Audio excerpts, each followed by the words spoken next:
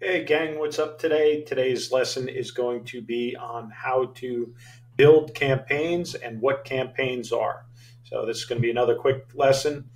So what you're going to do is you're going to log into your system. You're going to go down on the left-hand side. You're going to click marketing. Under marketing, you're going to click campaigns. Once you are in the campaigns, you will see a bunch of pre-built campaigns already in there for you. If you don't have any, contact support and we'll give you some pre-built ones to upload right into your system. In this case, we're going to edit one of the existing campaigns. Again, always the easiest way to do it. You can always obviously create a new campaign from scratch, which is also easy to do. But in this case, we're going to take a pre-built and we're going to design it out. So we're going to click on this Salon pop-up campaign copy. Okay. You'll see it in here, right here. What we're going to do for this purpose is we're going to copy the campaign and rename it. So while we're in here, we'll do Salon pop-up test. Okay. Again, you won't be asked the location. That's only for our system, but in this case, we're going to copy it over. So we're going to go back to our campaigns now, and we should see that campaign, and there it is. So we're going to go into that campaign and we're going to do a quick edit. What a campaign is, it's a series of messages that go out when something happens. The something happening is either a trigger or something else in one of your marketing campaigns, such as a Facebook ad that sets this off. And we'll go into that in detail. But for today's lesson, we're just going over how to do campaigns. So remember, the first thing you want to do when you are in a campaign is if you need to edit the name, you can edit the name. Okay. Second thing you're going to do is, in this case, we see it's in draft mode. We want to put it into publish mode. Otherwise, it will not go anywhere. Third thing we want to do always in a campaign is set up the configuration. Okay. So when you go into the campaign configuration tab, you're going to scroll down. You're going to want to put whatever your address is that you're sending it out from. We just have offers at your salon.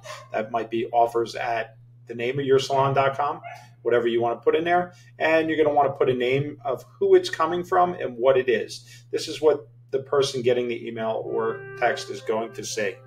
Okay.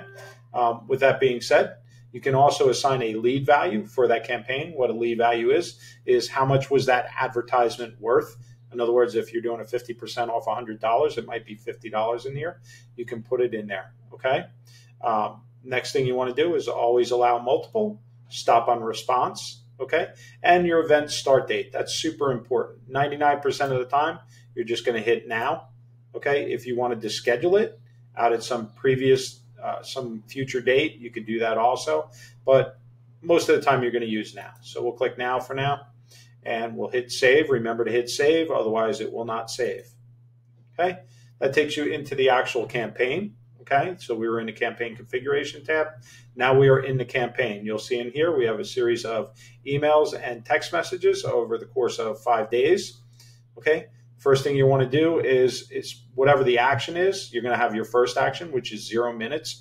That's what's going to happen immediately when somebody fills out something to trigger this campaign. Okay, you can set those times over here on the right-hand side.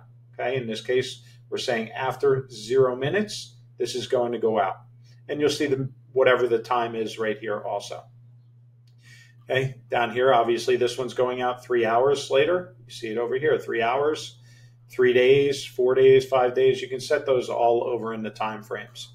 Next thing you're going to do is go into each email and or text message or voicemail, whatever you're sending out in these automated campaigns, and you're going to do the edit of each one.